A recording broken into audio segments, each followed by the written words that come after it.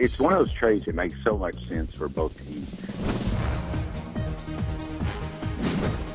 I'm Eric Heiss with the MLB.com FastCast. The Seattle Mariners and LA Angels made a move on Wednesday as the M's acquired Kendrys Morales from the Halos for Jason Vargas. Vargas led the Mariners in wins in 2012, posting a 14-11 record with a 3.85 ERA, while Morales hit .273 with 22 home runs and 73 RBI in 134 games for the Angels last season.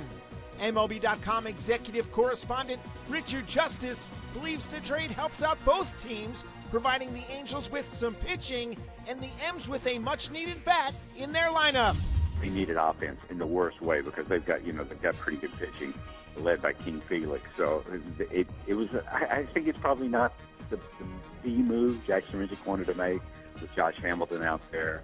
With Michael Bourne out there that probably didn't want to match the price, or could still be talking to him, but it makes them better. We're thrilled to bring Jason Vargas in, which really fills a need for us. Jason was what we were looking for on the market this year, just a steady, reliable left-hander who can go out there. He's got a history of pitching a high volume of innings, and clearly I think we make ourselves a little bit better just in that we don't have to face him because he's given us fits. The Red Sox signed free agent pitcher Ryan Dempster to a 2-year contract on Wednesday. The 35-year-old righty has made at least 28 starts and has won at least 10 games in each of the last 5 seasons.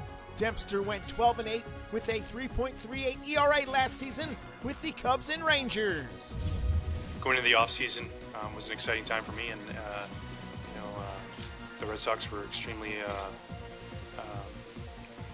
kind of gracious and kind of had the feeling they wanted me as much as anybody out there, and I was just so excited to come here and have a chance to play with such a storied and great organization. The New York Yankees finalized a 2-year contract with Ichiro Suzuki.